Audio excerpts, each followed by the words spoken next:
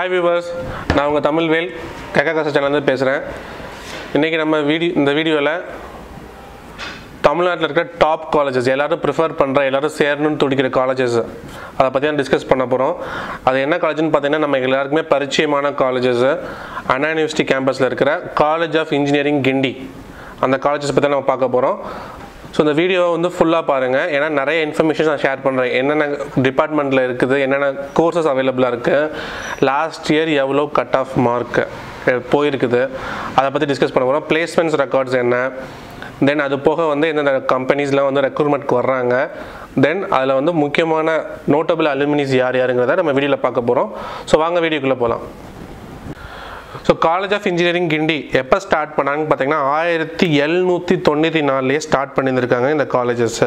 So British பீரியட்லயே வந்து இந்த college establish பண்ணிருக்காங்க. இது வந்து one of the public and government institutions. இது NRF ரேங்கிங்ல என்னன்னு பாத்தீங்கன்னா லாஸ்ட் இயர் வந்து 14th ரேங்க்ல இருந்திருக்கு College of Engineering Guindy. Then the weekங்கற magazine வந்து அவங்களுடைய ரேங்கிங்ல பார்த்தா 8th பொசிஷன்ல இந்த காலேजेस இருக்கு. Then Outlook ஓட ரேங்கிங் பொசிஷன்ல வந்து 12வது இடத்துல வந்து இந்த காலேजेस இருக்கு. சோ வந்து பாத்தீங்கன்னா NRF ரேங்கிங் எது தெரியும் நமக்கு, நேஷனல் இன்ஸ்டிடியூட் ரேங்கிங் ஃப்ரேம்வொர்க். அவங்களோட இதுல வந்து 14th பொசிஷன்ல டாப்ல இருக்குது. சோ உண்மையிலேயே ஒரு பெஸ்ட் இன்ஸ்டிடியூஷன் தான் இது. இது affiliated to Anna university and இது அட்டானமஸ் இன்ஸ்டிடியூஷன். அட்டானமஸ்னா உங்களுக்கு தெரியும் தன்னாட்சி, அவங்களே வந்து சிலபஸ் ஃப்ரேம் பண்ணிக்குவாங்க, क्वेश्चन பேப்பர்ஸ் அவங்களே ஃப்ரேம் பண்ணிக்குவாங்க, எவாலுவேஷன்ஸ் எல்லாமே வந்து அந்த காலேजेसே பண்ணிக்குவாங்க. அதான் அட்டானமஸ் ஸ்டேட்டஸ் இந்த காலேजेसக்கு. ஸோ மொத்தமாக 9 இன்ஜினியரிங் கோர்சஸ் இருக்குது. அதில் வந்து செல்ஃப் சப்போர்ட்டிங் தமிழ் மீடியம் அதெல்லாமே சேர்ந்து இன்க்ளூடட். அது இல்லாமல் 9 யூனிக் கோர்சஸ் அவைலபிளாக இருக்குது. ஸோ இதில் வந்து co-ed institution full time and part time இருக்குது. இதில் முக்கியமான ரெக்ரூட்டர்ஸ் யாருன்னு பார்த்தீங்கன்னா Vedanta, LNT, pastor wheeler, Mahindra சத்யம், MU sigma, Reliance, Ranbaxy, Microsoft, Google எல்லாமே வந்து TCS, CTS எல்லாமே டாப் ரெக்ரூட்டர்ஸ் வந்து இந்த காலேஜஸோட. இது எப்படி அட்மிஷன் ப்ராசஸ் தெரியும் உங்களுக்கு, எல்லாமே கவுன்சிலிங் மூலியமாக தான் அட்மிஷன்ஸ் ப்ரொவைட் பண்ணுவாங்க. ஸோ நீங்கள் 12th மார்க்கை பேஸ் பண்ணி தான் வந்து அட்மிஷன்ஸ் நடக்குது. இதில் வந்து பார்த்தீங்கன்னா இந்த காலேஜஸில் நிறைய ஸ்காலர்ஷிப்ஸ் ப்ரொவைட் பண்ணுறாங்க, அலுமினி ஸ்காலர்ஷிப்ஸ் ப்ரொவைட் பண்ணுறாங்க. அதுக்கப்புறம் வந்து பார்த்தீங்கன்னா முருகப்பா சென்டனரி ஸ்காலர்ஷிப்னு ஒன்று ப்ரொவைட் பண்ணுறாங்க. ஸ்டூடெண்ட் வெல்ஃபேர் என்ரோல்மெண்ட் ஸ்காலர்ஷிப் இருக்குது. கிருஷ்ணமூர்த்தி அவார்ட் ஸ்காலர்ஷிப்னு ஒன்று இருக்குது. தென் Madras talk lab Ambedkar scholarship ஒன்று இருக்குது. தென் இது போக நிறைய அலுமினிஸ் பேட்சில் இருந்து 50 இயர் அலுமினி, 60 இயர் அலுமினி பேட்சஸ்லாம் வந்து அவங்க வந்து இந்த டிபார்ட்மெண்ட் வைஸ்க்கு வந்து ஸ்காலர்ஷிப்ஸ் ப்ரொவைட் பண்ணுறாங்க. இதில் யாரெல்லாம் ஒரு முக்கியமான அலுமினி, யார் நோட்டபிள் அலுமினிஸ் பார்த்தீங்கன்னா வந்து நமக்கு தெரிஞ்ச எல்லாருக்குமே தெரிஞ்ச பரிச்சயமான தெலுங்கு ஆக்டர் நாகார்ஜுனா வந்து இந்த சிஜியோட அலுமினி. தென் கிருஷ்ணமாச்சாரி ஸ்ரீகாந்த், நம்ம சீகான்னு சொல்லுவாங்களே IPL சீகா, அவரும் வந்து இந்த காலேஜோட அலுமினி. தென் PS வீரராகவியா, இஸ்ரோ டைரக்டர், ஓகேங்களா. விக்ரம் சாராபாய், ஸ்பேஸ் சென்டரோட டைரக்டர், அவரும் வந்து இந்த காலேஜோட அலுமினி.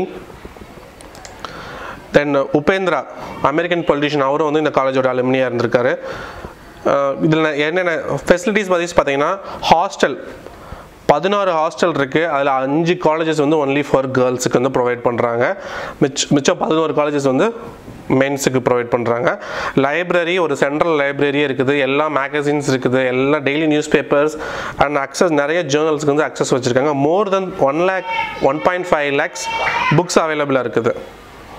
தென் எங்களுக்கு ஹெல்த் சென்டர் அவைலபிளாக இருக்குது. ஸோ நிறைய லேப்ஸ் ஃபெசிலிட்டிஸ், ஜிம் இருக்குது. ப்ளே கிரவுண்ட் பார்த்தீங்கன்னா பெரிய ப்ளே கிரவுண்டு. ஸோ நான் பர்சனலாக விசிட் பண்ணியிருக்கேன், நானும் சிஜியோட அலுமினி தான்.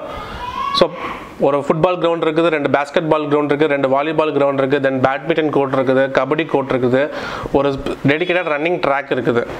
ஸோ இதெல்லாமே நிறைய ஸ்போர்ட்ஸுக்கு வந்து நிறைய இம்பார்ட்டன்ஸ் கொடுக்குற காலேஜஸில் சிஜி வந்து ஒன் ஆஃப் த டாப் பிளேசஸில் இருக்குது. ஸோ இது தவிர்த்து வந்து நீங்கள் எங்கே லொக்கேட் ஆகிருக்குன்னு பார்த்தீங்கன்னா வந்து நமக்கே தெரியும், கேம்பஸ் வந்து நம்ம கிண்டிக்கு அடுத்தபடியாக வந்து அடுத்த ஸ்டாப்பே வந்து அண்ணா யூனிவர்சிட்டி ஸ்டாப் தான். ராஜ்பவனுக்கு அடுத்தபடியாக தான் வந்து சிஜி கேம்பஸ் அவைலபிள் இருக்குது. ஸோ இதில் நோட்டபிள் இண்டஸ்ட்ரியல் இன்ஜினியரிங் டிபார்ட்மெண்ட்ஸ் பார்த்தீங்கன்னா வந்து mechanical engineering, material science and engineering, BSc computer science engineering, then biomedical engineering இருக்குது. தென் printing technology, manufacturing technology, mining engineering, Jio இன்ஃபர்மேட்டிக்ஸ்னால் வந்து ஜியாலஜி, ஸோ நம்ம பூமியோட நில அடுக்குகளை பற்றி படிக்கிறதா ஜியோ இன்ஃபர்மேட்டிக்ஸ். IT இருக்குது, information technology, then electrical and electronics, agriculture and irrigation. So இது வந்து பிஆருக்கு இருக்குது. தென் சிவில் இன்ஜினியரிங் இருக்குது, இசி இருக்குது, இண்டஸ்ட்ரியல் இன்ஜினியரிங் இருக்குது. இது மட்டும் கிடையாது, இந்த கேம்பஸில் இன்ஜினியரிங் தவிர்த்து ஹியூமனிட்டிஸ் கோர்சஸும் இருக்குது, எம்பிஏ கோர்சஸ் இருக்குது. ஸோ இதெல்லாமே வந்து சில கோர்சஸ் வந்து பார்ட் டைம்லேயே வந்து சொல்லித்தராங்க ஃபார் ஒர்க்கிங் ப்ரொஃபஷனல்ஸுக்கு. ஸோ அதுக்கு வந்து தனியாக செப்பரேட்டாக நீங்கள் அப்ளை பண்ணணும். அது வந்து TNEA பேஸ்டு கிடையாது. நீங்கள் தனியாக அதாவது ஸ்பெசிஃபிக்காக அந்த காலேஜஸ்க்கு மட்டும் நீங்கள் அப்ளை பண்ணி கவுன்சிலிங் போகிற மாதிரி இருக்கும். அப்புறம் நிறைய கிளப்ஸ் அவைலபிளாக இருக்குது. ஓகே, சில கிளப்ஸ் பார்த்தீங்கன்னா ஒவ்வொரு டிபார்ட்மெண்ட்டுக்கும் ஒரு கிளப் வச்சுருக்காங்க. Society of printer engineers, society of electrical engineers, society of mechanical engineering, association for manufacturing. இந்த மாதிரி இண்டிவிஜுவல் ஒவ்வொரு டிபார்ட்மெண்ட்டுக்கும் தனித்தனி சொசைட்டிஸ் வந்து இருக்குது, கிளப்பும் வந்து ரன் பண்ணுறாங்க. தென் இது போக வந்து என்னென்ன சிம்போசியம் கண்டக்ட் பண்ணுறாங்க பார்த்தீங்கன்னா குருஷேத்ரா வந்து பெரிய லெவல் சிம்போசியம் வந்து ஆல் ஓவர் இந்தியா ஃபுல்லாக கண்டக்ட் பண்ணுறாங்க. அது 1 வீக் செஷன், அந்த 1 வீக் சிம்போசியம். தென் டெக்னோ ஃபெஸ்ட் கண்டக்ட் பண்ணுறாங்க, அதுவும் வந்து one of the largest cultural festivals அது. தென் சங்ராக், அதுவும் ரோட்ராக் கிளப் கம்பைன் பண்ணி நடத்துகிறாங்க. தென் எனாந்திரா, இந்த 4 மேஜர் சிம்போசியம் வந்து இங்கே கண்டக்ட் ஆகுது.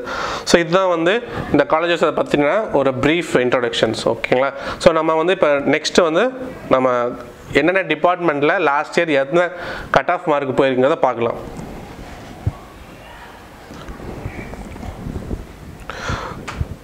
வியூவர்ஸ், இப்போ வந்து என்னென்னா இப்போ அன்னாuniv என்னென்ன கோர்சஸ் இருக்குது அப்படின்னு பார்த்தீங்கன்னா பயோமெடிக்கல் இன்ஜினியரிங் செல்ஃப் சப்போர்ட்டிங்கில் இருக்குது.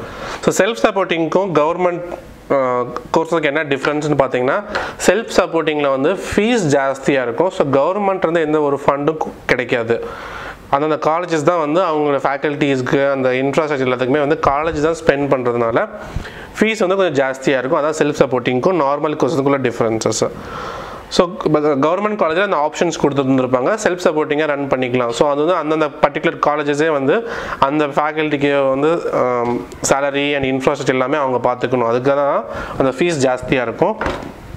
ஸோ சிஜியில் கிண்டியில் வந்து பார்த்தீங்கன்னா பயோமெடிக்கல் இன்ஜினியரிங் செல்ஃப் சப்போர்ட்டிங்கில் இருக்குது, civil engineering government courses, computer science and engineering self supporting இருக்குது, நார்மல் கவர்மெண்ட் ஃபீஸ் உள்ளதும் இருக்குது. அதே மாதிரி எலக்ட்ரிக்கல் அண்ட் கம்யூனிகேஷன் நார்மல் இருக்குது, தென் செல்ஃப் சப்போர்ட்டிங் கோர்சஸ் இருக்குது. தென் electronics and electrical and electronics அது வந்து கவர்மெண்ட் ஃபீஸில் இருக்குது. Jio informatic fees government courses, industrial engineering வந்து again the government courses, information technology வந்து செல்ஃப் சப்போர்ட்டிங்கில் இருக்குது, அது கவர்மெண்ட் கிடையாது. தென் material science and engineering self சப்போர்ட்டிங்கில் இருக்குது. தென் மெக்கானிக்கல் இன்ஜினியரிங் இருக்குது, மைனிங் அண்ட் மைனிங் இன்ஜினியரிங் தனியாக இருக்குது, மேனுஃபேக்சரிங் இன்ஜினியரிங் இருக்குது, அண்ட் பிரிண்டிங் டெக்னாலஜி. இது எல்லாமே வந்து கவர்மெண்ட்டோட ஃபீஸஸ். தென் இன்னொரு ஒரு அட்வான்டேஜ்னா சிவில் இன்ஜினியரிங்கும் மெக்கானிக்கல் இன்ஜினியரிங்கும் தமிழ் மீடியமில் சொல்லித்தராங்க இந்த காலேஜஸில். அது தமிழ் மீடியமில் என்ன அட்வான்டேஜ்னு பார்த்தா தமிழ் மீடியம் படித்த ஸ்டூடெண்ட்ஸ் வந்து நீங்கள் தமிழ்லேயே எக்ஸாம்ஸ் எழுதிக்கலாம்.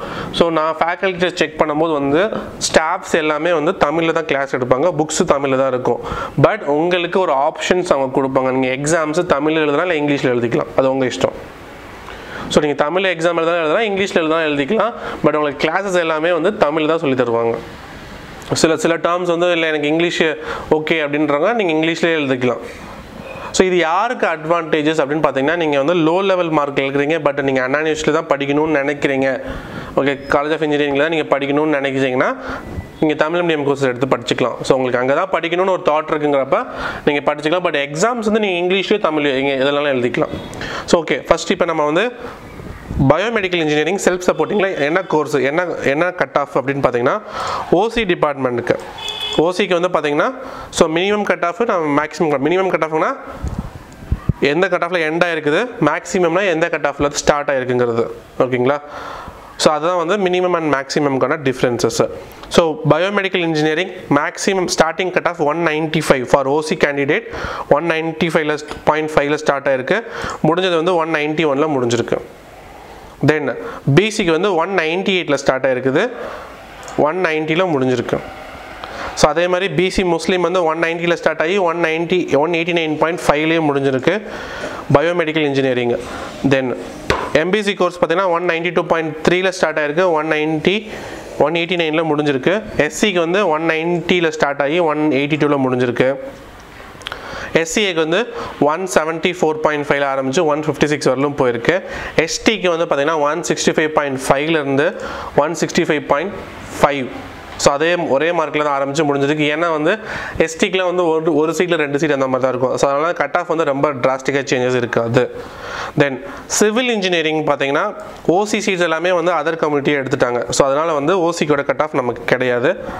பிசியில் வந்து 197 ஸ்டார்ட் ஆகிருக்குது, 190 முடிஞ்சிருக்கு. தென் பிசி முஸ்லீம் 153.3 ஸ்டார்ட் ஆகி 190 முடிஞ்சிருக்கு. பிசி முஸ்லீம் 191.5 ஸ்டார்ட் ஆகி 186 முடிஞ்சிருக்கு. தென் எஸ்சிக்கு வந்து பார்த்தீங்கன்னா 190 ஸ்டார்ட் ஆகி 182.5 முடிஞ்சிருக்கு. எஸ்சிஏக்கு வந்து 182.0 182 தான் முடிஞ்சிருக்கு. எஸ்டிக்கு வந்து 178.3 முடிஞ்சிருக்கு. ஸோ இது வந்து computer science self supporting. So computer science government ஃபீஸில் பார்த்தீங்கன்னா மார்க் வந்து ரொம்ப டிஃப்ரென்ஸில் ஒரு 2 மார்க் வந்து முன்னாடியே முடிஞ்சிருக்கு. ஸோ 199.7 ஸ்டார்ட் ஆகி 198.5 முடிஞ்சிருக்கு. ஸோ கம்ப்யூட்டர் சயின்ஸ் இன்ஜினியரிங் தான் ஃபஸ்ட்டு மார்க் உள்ளவங்க கம்ப்யூட்டர் சயின்ஸ் இன்ஜினியரிங் தான் எடுத்துருக்காங்க.